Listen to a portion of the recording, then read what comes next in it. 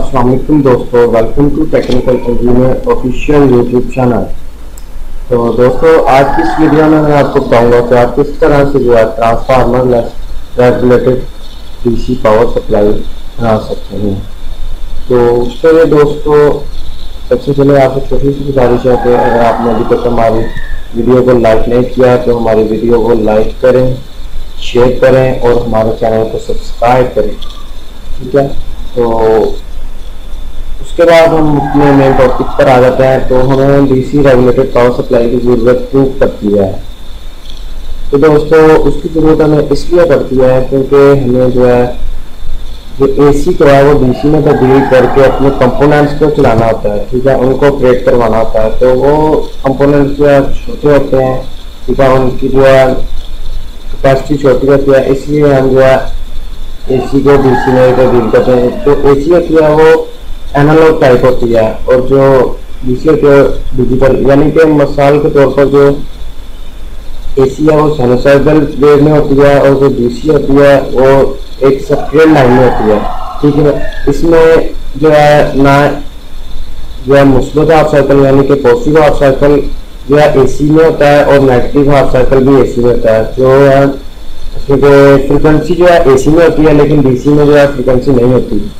तो उसके लिए सबसे पहले हमें करना क्या होगा, आपके सामने कुछ पॉइंट्स हैं, पहले हम इनको क्लियर करेंगे और उसके बाद देखेंगे कि नेक्स्ट हमें क्या करना है।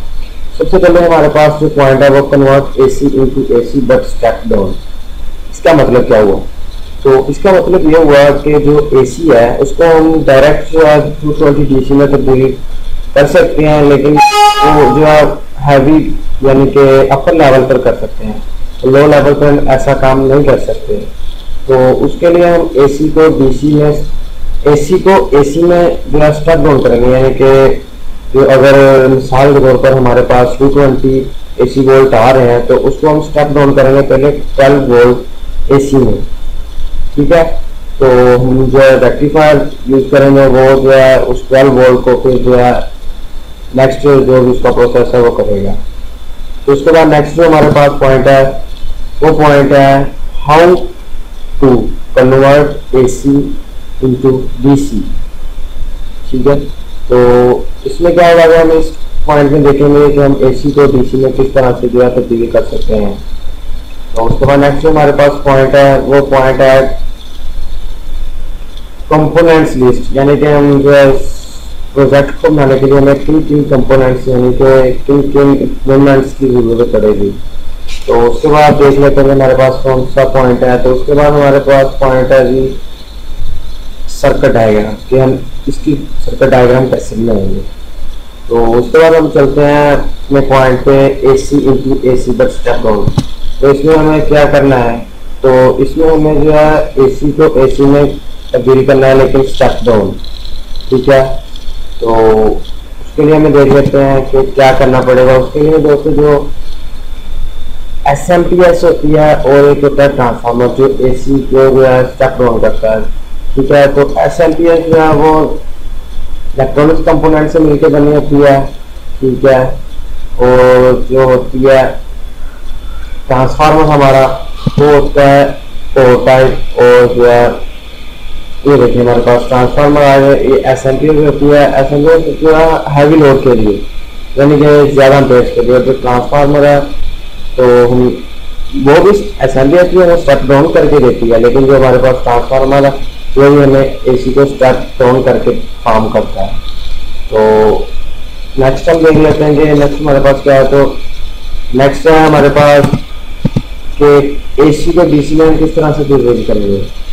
तो उसके लिए हमें एक ब्रिज रेक्टिफायर की जरूरत पड़ेगी।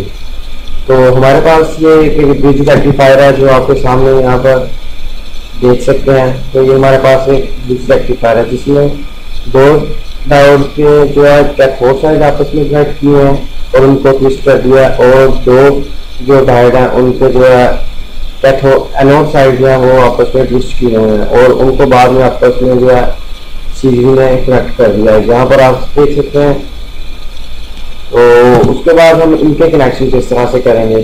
तो उसके लिए हमें जो है एसी सप्लाई जहाँ पर प्राप्त करनी है वो हमारे पास पॉइंट्स होते हैं यानी कि एक एनोड का कैथोड और दूसरे का जो है एनोड जहाँ पर कनेक्ट होगा डायोड का, वहाँ पर हम एसी का जो है एक टर्मिनल कनेक्ट कर देंगे। इसी तरह से जहाँ पर एक डायोड का जो है कैथोड और दूसरे का एनोड हो, वहाँ पर हम इसका दूसरा एसी सप्लाई का टर्मिनल कनेक्ट कर देंगे, जो हम ट्रांसफार्मर से स्टेप डाउन करके लेंगे।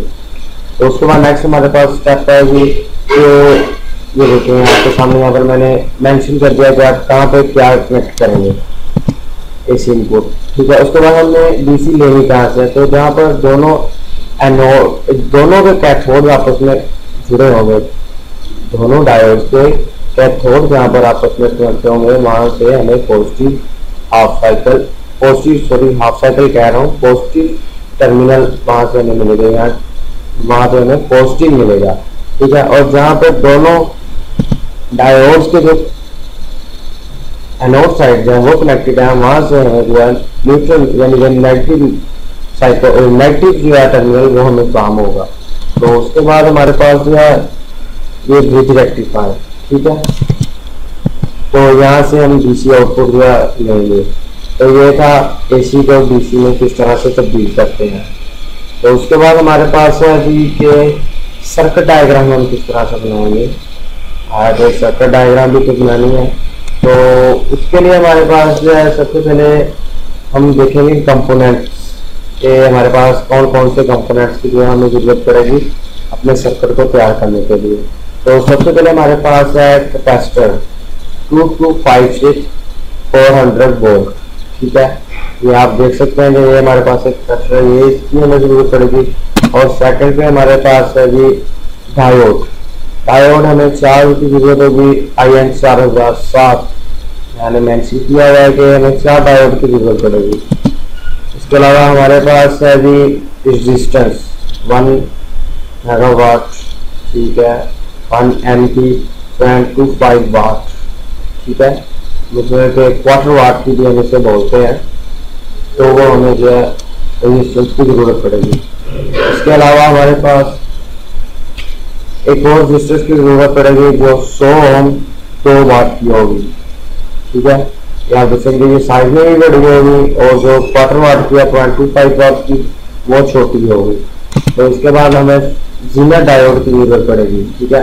जीनर डायोड हम इसलिए यूज करते हैं कि जो हमारे पास होते हैं रेगुलेटिंग के लिए, यानी कि वोल्टेज को फिक्स करने के लिए, तो हम इस रेगुलेटर के तौर पर यूज करते हैं जीनर डायोड का। तो आप अपनी मर्जी के हिसाब से जितने वोल्ट आपको आउटपुट पे चाहिए उतने वोल्ट का जीनर डायोड लगा के उसमें वोल्टेज हासिल कर सकते हैं। तो जीनर डायोड हमें 5 वोल्ट 9 वोल्ट 12 वोल्ट और 15 वोल्ट मैंने यहाँ पर मेंशन किया, तो आप इनमें से कोई भी यूज कर सकते हैं। तो इसके बाद हमारे पास है जी कैपेसिटर, ये हमारे पास है 470 माइक्रोफैरड 25 वोल्ट। तो हमें एक कैपेसिटर की जरूरत पड़ेगी जो पोलराइज्ड कैपेसिटर है। उसके बाद हम देख लेते हैं कि इसकी सर्किट डायग्राम किस तरह से डिजाइन करनी है। तो सर्किट डायग्राम को डिजाइन करने के लिए सबसे पहले हमें जो है कैपेसिटर की जरूरत होगी 225 से। कैपेसिटर को हम इस तरह से कनेक्ट करेंगे कि इसका जो पहला सिरा है वो 1 मेगा क्वार्टर वाट की रेजिस्टेंस के साथ कनेक्ट हो जाएगा, इसका दूसरा टर्मिनल है वो कैपेसिटर के दूसरे टर्मिनल के साथ कनेक्ट हो जाएगा, जैसा कि आप शक्ल में देख सकते हैं। तो नेक्स्ट इसके बाद हमने जो है इस पर जो है लेफ्ट साइड पे जहाँ पर कैपेसिटर कनेक्ट किया हुआ है वहाँ पर हमें पॉजिटिव टर्मिनल, जहाँ पर हमें एसी की पॉजिटिव साइड को जो है वो कनेक्ट करेंगे। तो हम ट्रांसफार्मर लेस बना रहे हैं, ठीक है, इसमें ट्रांसफार्मर की जरूरत नहीं है। उसके बाद हमारे पास एक ब्रिज डायोड बन चुका है, ठीक है, ब्रिज रेक्टिफायर है जो मैंने पिछले स्टेप में आपको बताया था कि आप किस तरह से केयर कर सकते हैं। तो ब्रिज रेक्टिफायर मैंने बना लिया है। तो उसके बाद यहाँ पर हमें करना क्या है कि जो एसी सप्लाई है, ठीक है, कैपेसिटर के और सेकंड टर्मिनल से हमने लेनी है और ब्रिज रेक्टिफायर के जहाँ पर एक डायोड का कैथोड और दूसरे का एनोड कनेक्ट है वहाँ पर हम पॉजिटिव को कनेक्ट कर देंगे। तो इसके बाद हमें करना क्या है कि जो हमारे पास डीसी सप्लाई होगी असल हमें डीसी आउटपुट तो मिलेगी, वो हमें मिलेगी जहाँ पर दोनों डायोड के कैथोड साइड आपस में कनेक्टेड है, वहाँ से हमें पॉजिटिव मिलेगा, और जहाँ पर दोनों डायोड के एनोड कनेक्टेड है वहाँ से हमें नेगेटिव मिलेगा। तो यहाँ पर मैंने मेंशन किया हुआ है। उसके बाद हमें करना क्या है कि जो हमारे पास 100 ओम यानी 100 ओम की 2 वाट की रेजिस्टेंस है, इसको हमें कनेक्ट करना है। तो उसको हम कैसे कनेक्ट करेंगे? इसको हम कनेक्ट करेंगे जो है हमारा जहाँ पर एक एनोड का एक डायोड का एनोड और दूसरे का कैथोड कनेक्टेड है, वहाँ पर हम यहाँ से जो है AC का नेगेटिव टर्मिनल नेगेटिव सप्लाई यहाँ पर प्रोवाइड करेंगे, ठीक है, रेजिस्टेंस के थ्रू। तो उसके बाद नेक्स्ट हमें करना क्या है कि हमें सिग्नल लगाना है, सिग्नल डायोड यानी कि रेगुलेटर। तो ये हमें आउटपुट पे फिक्स वोल्टेज यानी कि रेगुलेटर के तौर पर काम करेगा। तो यहाँ पर आप जितने वोल्ट का सिग्नल लगाएंगे उतने वोल्ट आपको आउटपुट पे हासिल हो जाएंगे। तो उसके बाद नेक्स्ट हम एक कैपेसिटर लगाएंगे। कैपेसिटर हम इस तरह से लगाएंगे कि जो सप्लाई के पैरेलल में आ जाए, ठीक है, आउटपुट सप्लाई के DC के, और जो सिग्नल है उसको भी हमें इसी तरह से कनेक्ट करना था, ठीक है दोस्तों। तो नेक्स्ट हमें करना क्या है?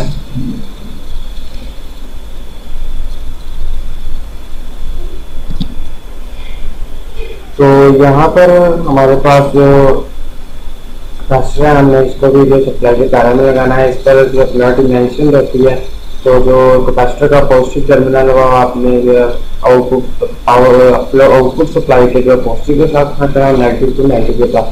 और जिनर को हमने इस तरह से लगाया है कि आउटपुट जो हमारे पास है, आउटपुट के जो है उसका जिनर का जो एनोड साइड है उसको हमने जो है यानी कि मुस्बत टर्मिनल जो है जिनर डायोड का, उसको हमने नेगेटिव के साथ कनेक्ट किया DC आउटपुट के, और जो हमारे पास उसका कैथोड साइड है उसको हमने पॉजिटिव के साथ जो है वो कनेक्ट किया। तो उसके बाद हमें जो है आउटपुट पे हमें DC आउटपुट पावर सप्लाई जो है वो मिल जाएगी, ठीक है। तो इधर से लेफ्ट साइड पे आपने AC इनपुट सप्लाई को कनेक्ट करना है, ठीक है, और जो राइट साइड पे है आप आउटपुट पे जो है DC पावर सप्लाई जो है आपको हासिल होगी। तो इसकी जो एम्पेयर रेटिंग होगी वो 18 मिली एम्पेयर होगी।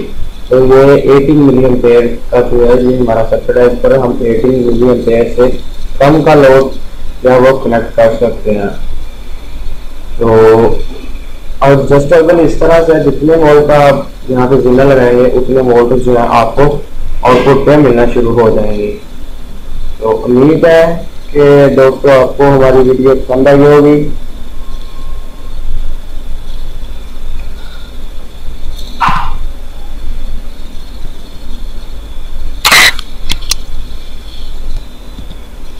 तो अगर आपको हमारी आज की वीडियो पसंद आई है तो इस वीडियो को लाइक करें, शेयर करें और हमारे चैनल को भी सब्सक्राइब करें ताकि आपको हमारे आने वाली न्यू वीडियोस इससे अच्छी मिल सकें। उम्मीद करता हूँ कि आपको आज की हमारी वीडियो पसंद आई होगी।